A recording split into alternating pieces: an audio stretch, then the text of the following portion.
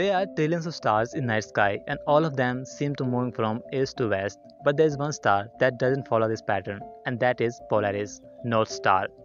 It doesn't move at all, it almost remains fixed at the same position in Northern Hemisphere and that's what makes it so special.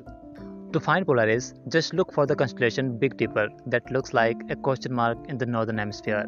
This constellation is very easy to find. At the extreme end of this constellation, there are two stars, Dubhe and Merak. If you join these two stars in a straight line, then this straight line will lead you to the Polaris. The line joining Polaris and you is called true north and it's slightly different than the north shown by a compass. That's because a compass needle tried to align itself with the magnetic poles of the earth and magnetic poles of the earth are changing its direction. On equator, the line that divides the earth into two hemispheres, the north star will be very close to horizon. But as we move toward north, this star starts moving in upper direction.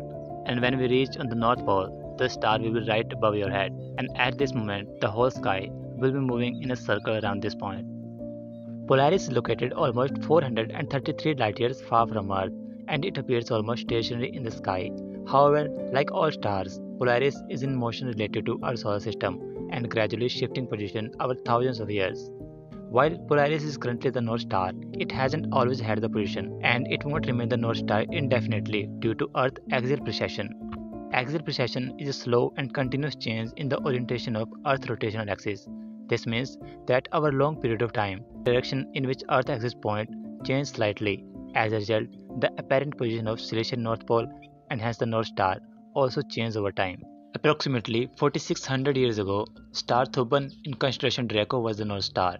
And in about 13,000 years, another star called Vega replaced the Polaris and will become the North Star.